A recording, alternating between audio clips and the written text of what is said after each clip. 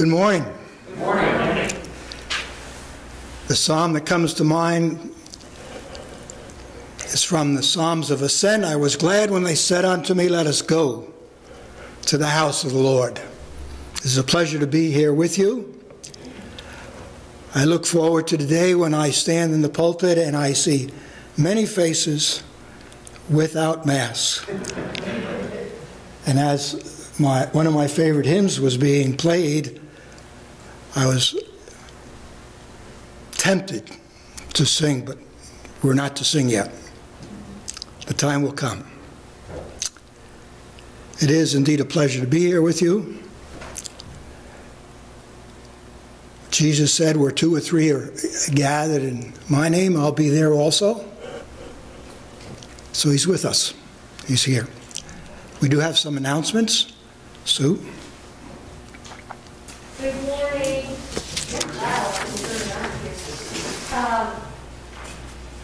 It is with sad news that I let you know that Bill Williams has passed, and the services are set up so that it's Saturday the 27th, and this coming Saturday, and it'll be at Lourdes. It'll be a viewing, and May 1st here at the church there'll be the burial at 1 o'clock, and that was on emails. So if you know somebody that does not get emails, please make sure that they know of this information. Thank you. Please keep Barbara and the family in your prayers. So the time of Saturday is 3 to 5. 3 to 5. Thank you. There are other announcements? Well, I have one.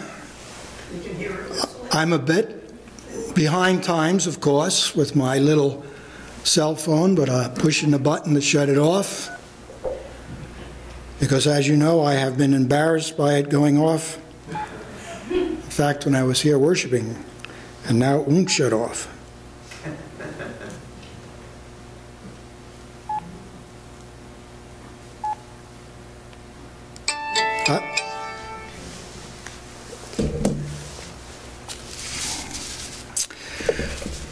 As we move toward worship again, I'd like you to keep in mind the thought for worship, for preparation. Let us run with perseverance the race that is set before us. I'm going to ask when we do go to worship, the call to worship is going to be from Psalm 100. It's found on page 520 in the Pew Bible, and I'm going to ask that you read it responsibly. I'll read verse 1, you'll read verse 2, I'll read verse 3, etc. So at this point, let me light the candles as a symbol of the light of Christ coming into our lives.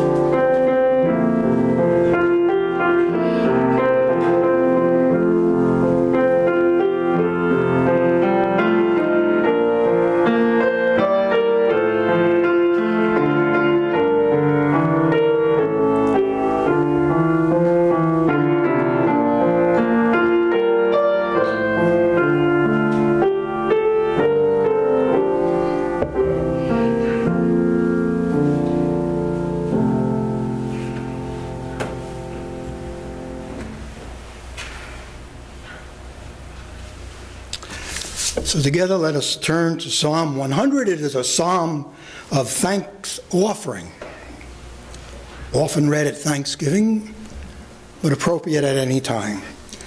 Make a joyful noise to the Lord, all the lands. Serve the Lord with gladness. Come into his presence with singing. Know that the Lord is God. He is made us, and we are his. We are his people and the sheep of his pasture. Enter his gates with thanksgiving and his courts with praise. Give thanks to him and bless his name. For the Lord is good. His steadfast love endures forever, and his faithfulness to all generations. Let us pray. O Lord our God, we come before you on this day set aside to worship you. We come as those who have experienced your grace, your mercy, and your love. As those who have responded to the words of Jesus, follow me. And so we give you thanks for this time of worship with our brothers and sisters in Christ. For we know that we are the church because we have a community through Jesus Christ and in Jesus Christ. And therefore, we belong to each other. And so, Lord, it is that we pray this day for those who cannot join with us in this place, asking for the day when we as your people again will gather here for worship. We pray for those who are ill, and we ask for their healing. We pray for those who are confined because of this pandemic. We pray for Barbara Williams and her family at the death of her husband, Bill. We ask that the peace of the Holy Spirit dwell richly with Barbara and her family. We ask that the Holy Spirit would touch the lives of those who cannot gather with us on this day. And so it is that we pray that the Holy Spirit will be poured out upon us as we worship together, knowing that because we are gathered to worship, this place is holy ground. We ask your blessing upon us at this time of worship.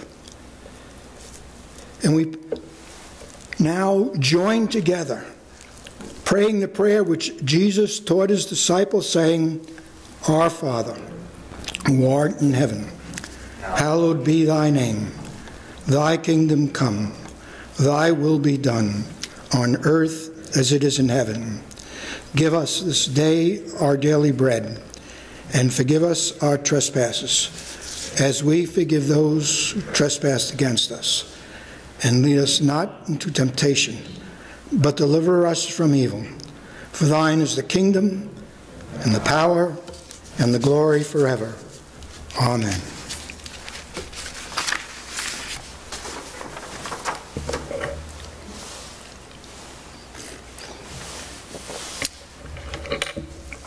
The scripture lesson is from Paul's letter to the Philippians. If you attended a church at one time that was either of the Episcopalian or Presbyterians, or as I grew up in the United Church of Christ, we often follow the lectionary, and this passage is taken from the lectionary for this day, the fifth Sunday of Advent. Of Lent.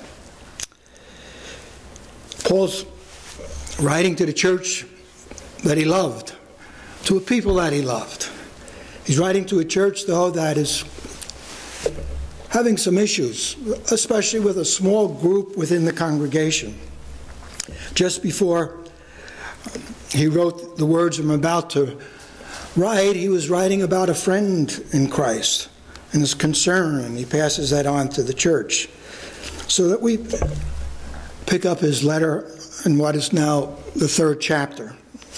So Paul writes, Finally, my brothers, rejoice in the Lord. It is no trouble for me to write the same to you again, and it is a safeguard for you. Watch out for those dogs, those men who do evil, those manipulators of the faith.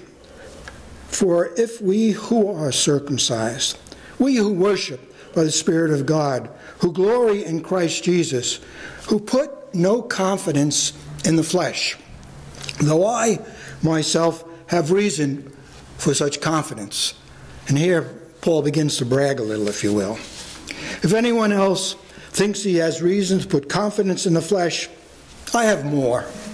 Circumcised in the 8th day, of the people of Israel, of the tribe of Benjamin, a Hebrew of Hebrews. In regards to the law, a Pharisee. As for zeal, persecuting the church, and as for legalistic righteousness, flawless. But whatever was to my profit, I now consider loss for the sake of Christ. What is more, I consider everything a loss compared to the surpassing greatness of knowing Christ Jesus my Lord, for whose sake I have lost all things. I consider them rubbish, that I may gain Christ and be found in him, not having a righteousness of my own that comes from the law, but that which is through faith in Christ, the righteousness that comes from God and is by faith. I want to know Christ and the power of his resurrection and the fellowship of his suffering, becoming like him in death, and so somehow to attain to the resurrection from the dead. Not that I have already obtained this or have already been made perfect, but I press on to take hold for that which Christ Jesus took hold for me. Brothers, I do not consider myself yet to have taken hold of it, but one thing I do, forgetting what lies behind and straining toward what is ahead, I press on the goal to win the prize for which God has called me heavenly in Christ Jesus. Amen.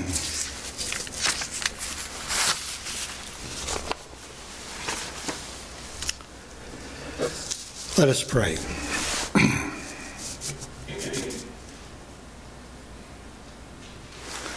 Father, we thank you for the writings of Paul and his letter to the Philippian Christians. I now pray that the words I seek to share with my sisters and brothers in Christ might help us to grow in Christ.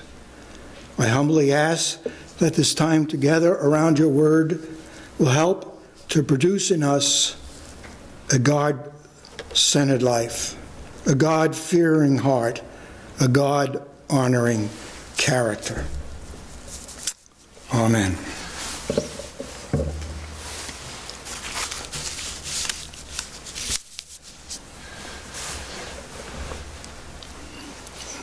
Well, as you have read through the Gospels, I wonder if you noticed how often Jesus used visual aids in his teaching, in his sharing together. For example, you turn to the Gospel of Mark and Luke, you come to the visual aid of the widow who offers her pence, her equivalent of a 1 penny in the offering. And Jesus says she gave the greatest gift. There was a visual aid. And visual aids are used today in everything, in teaching and especially in preaching. So I have a visual aid for you today. Looking around this congregation, I'm sure every one of you know what this is. Comes from my age. Well, a couple of them a lot younger than I am. It's a letter sweater, obviously. It's my letter sweater from my days in high school. The story behind the letter sweater goes back to a track meet in the spring of 1961, a long time ago. Our track team was on the way to a competition, and we were going to compete with what basically was thought the fastest track high school class in New Jersey. So on the way in the bus, all of a sudden, there's mumbling and there's complaining. And a number of the members of the team wasn't agreeing with the coach. Coach Walt said, we're going to win this track meet no matter what. I don't care what people say, how fast their runners are. But there were those who were mumbling. And as I sat there, my only goal was to run either the half or the mile in place, and recognizing my ability, I figured at best I'd place in third place. So we go to the meet, we're all sitting there It comes for the quarter mile, and all of a sudden I hear, "Hey, Faul, you're going to run the quarter." And I got up and I looked at the coach. I said, "Coach, I run the half or the mile. Why the quarter? Why aren't you going to have the others run?" He says, they're complaining too much.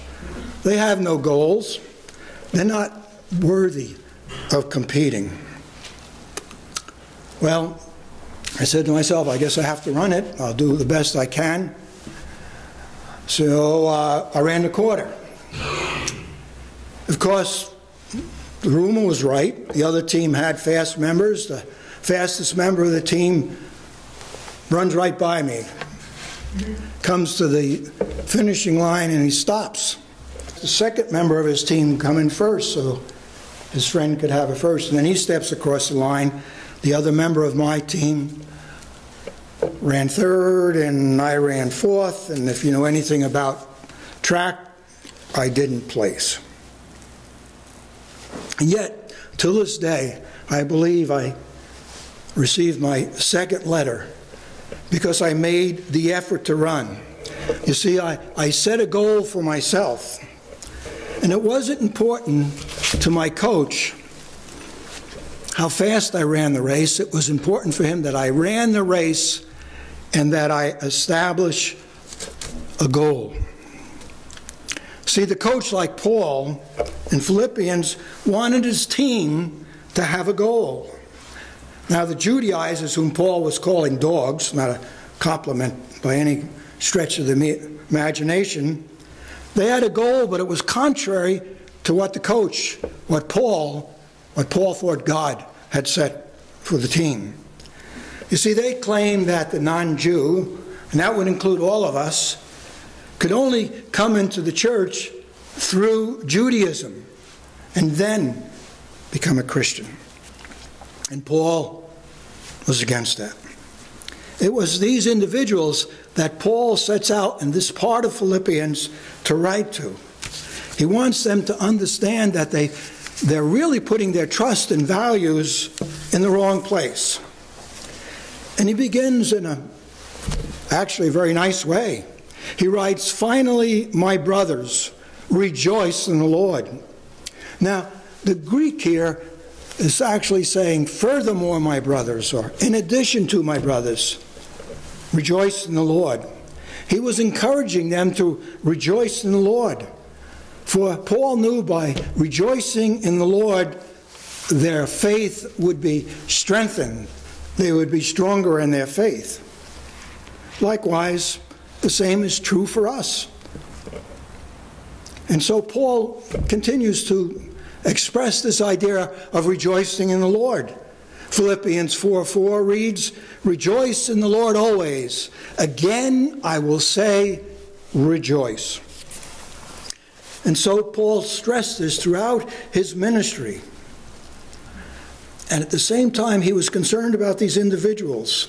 He wanted them to know that you do not insist on some ritualist form to enter the faith.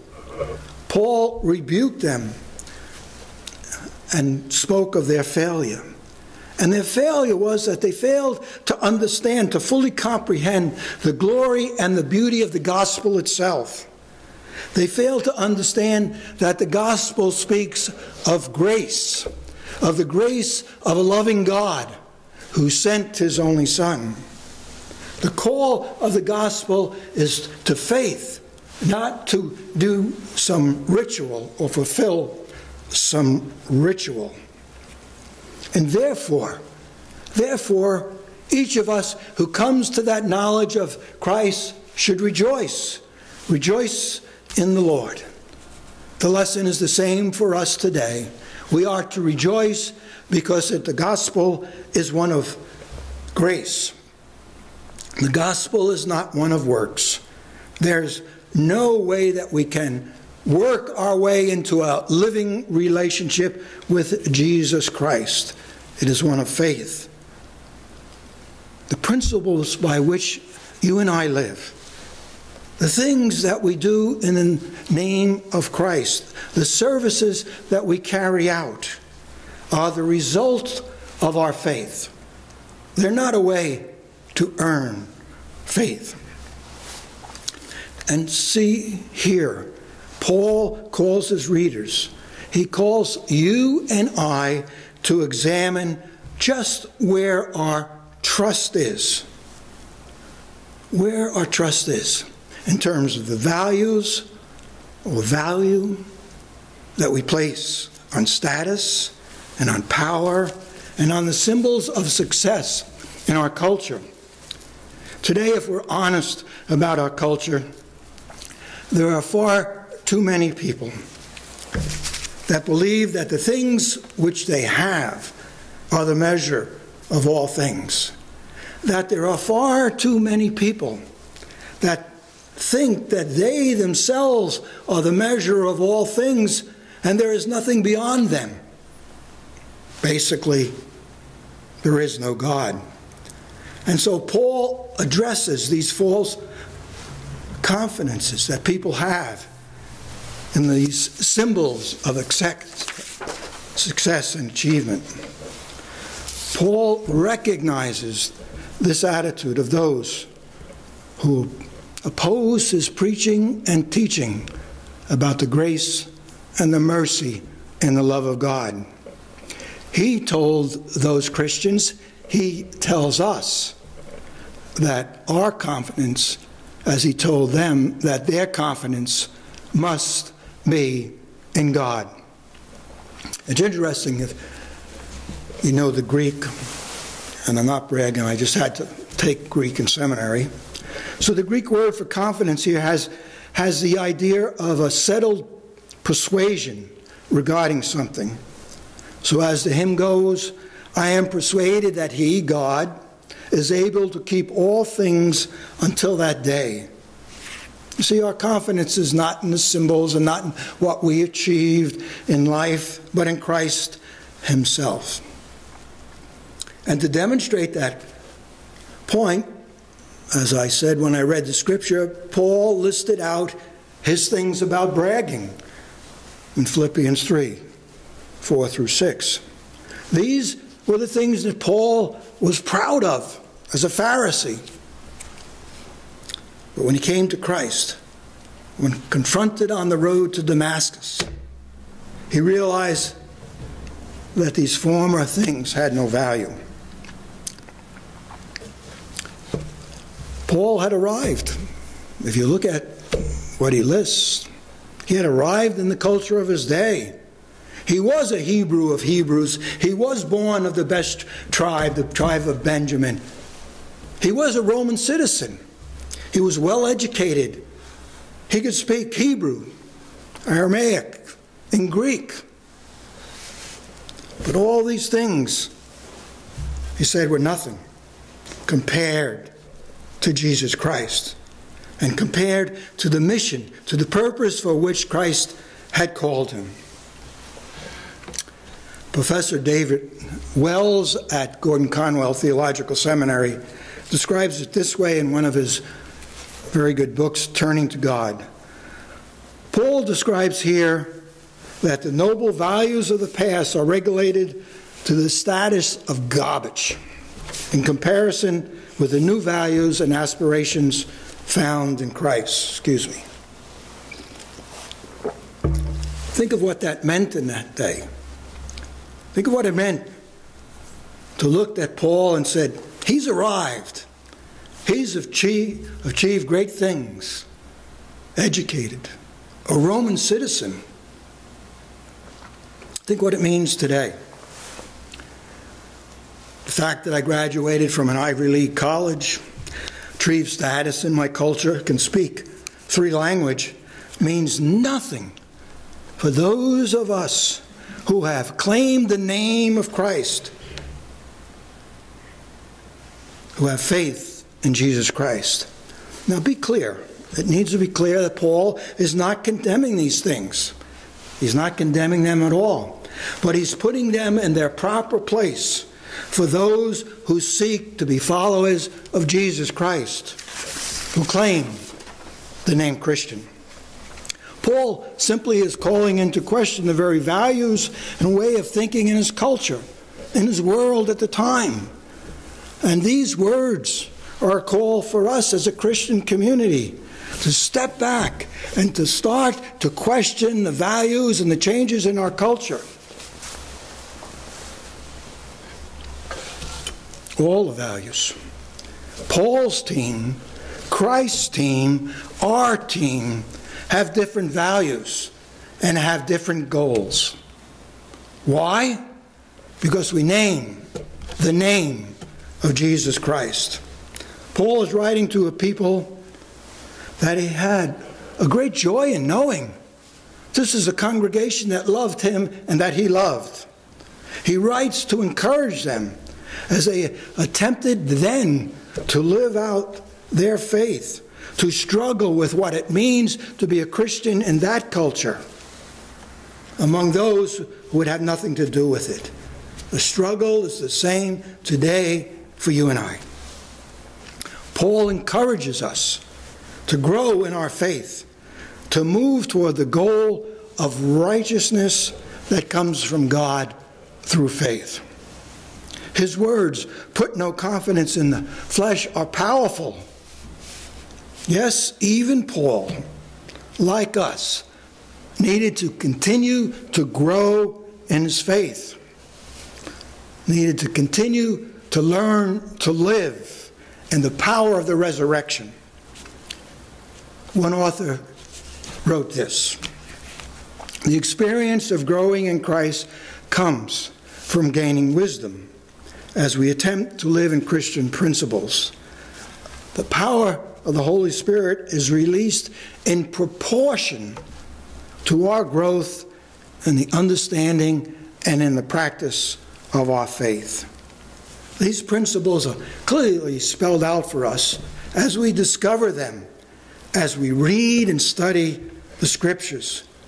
Principles learned as we share together in discussion and in fellowship and prayer with our fellow believers.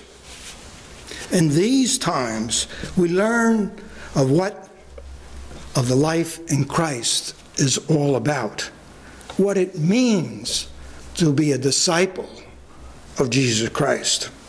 You know, even Paul admitted that in spite of the fact he had been a Christian for some 30 years, he still needed to grow in his Christian faith.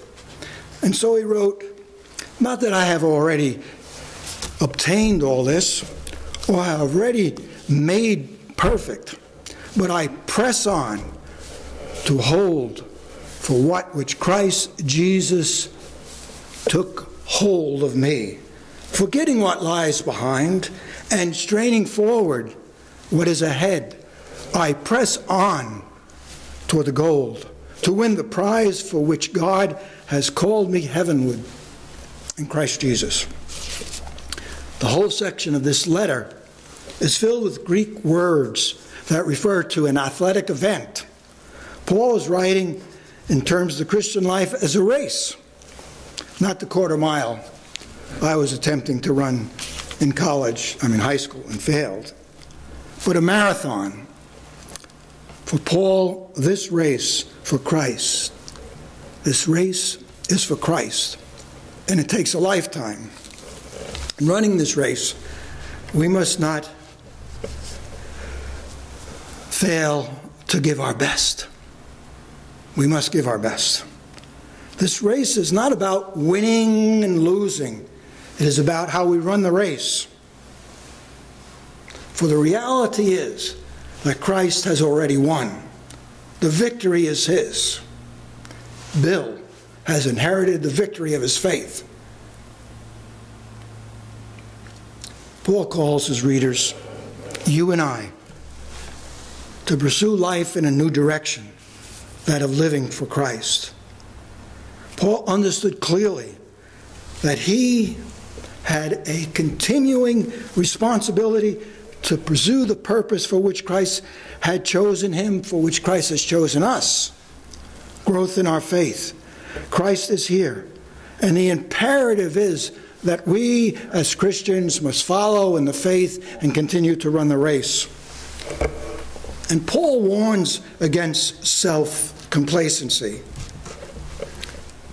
You know, we often hear, I hear, I'm saved, it's great, I don't have to do anything. I'm a Christian, there's nothing more that I need to do. Paul declares that this is a delusion. There's far more that we need to do.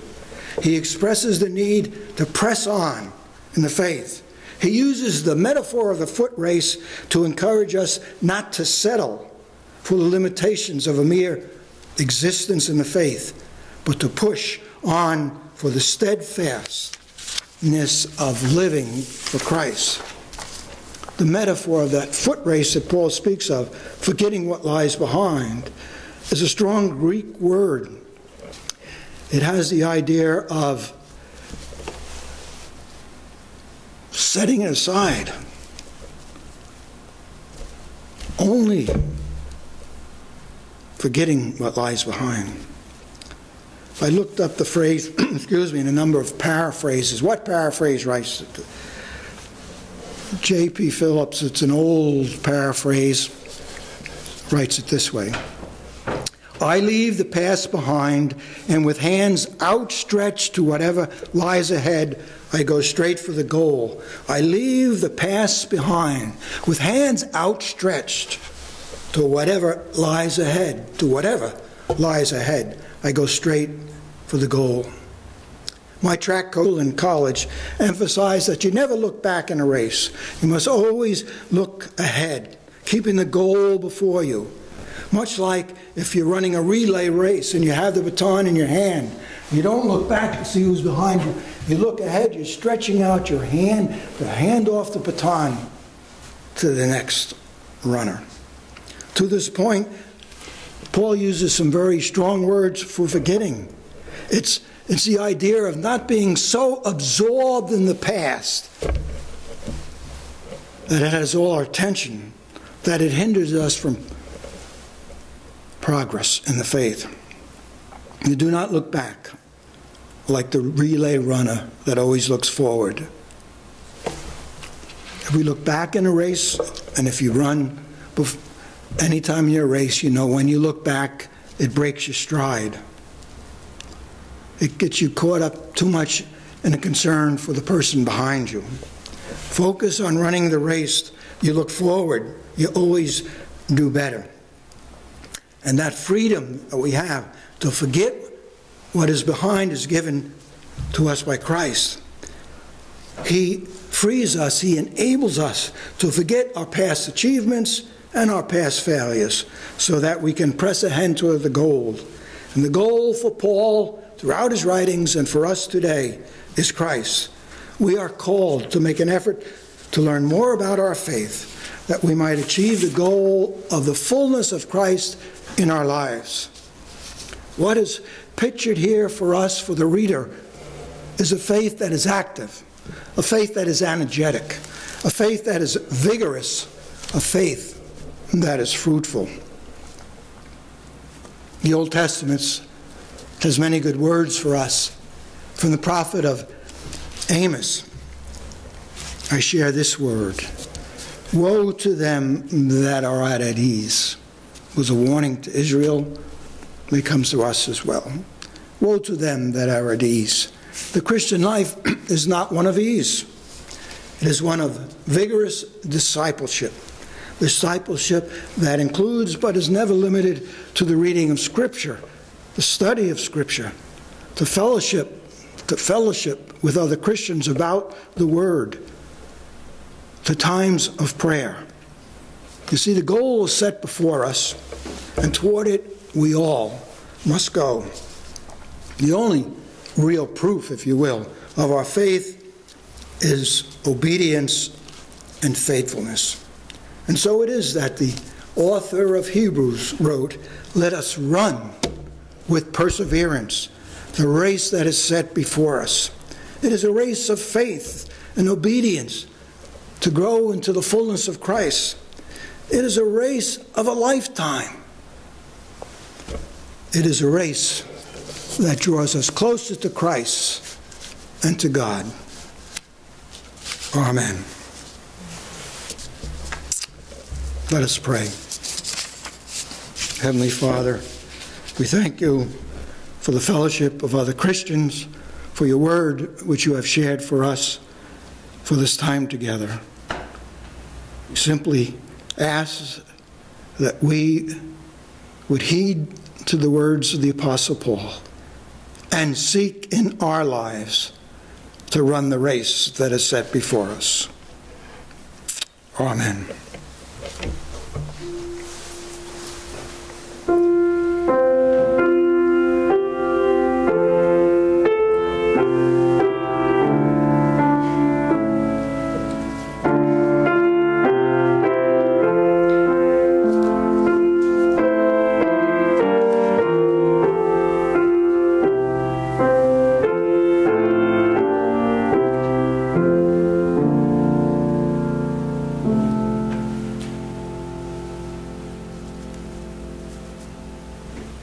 The grace of the Lord Jesus Christ and love of God, the Heavenly Father, and the fellowship of the Holy Spirit be with you now and forever.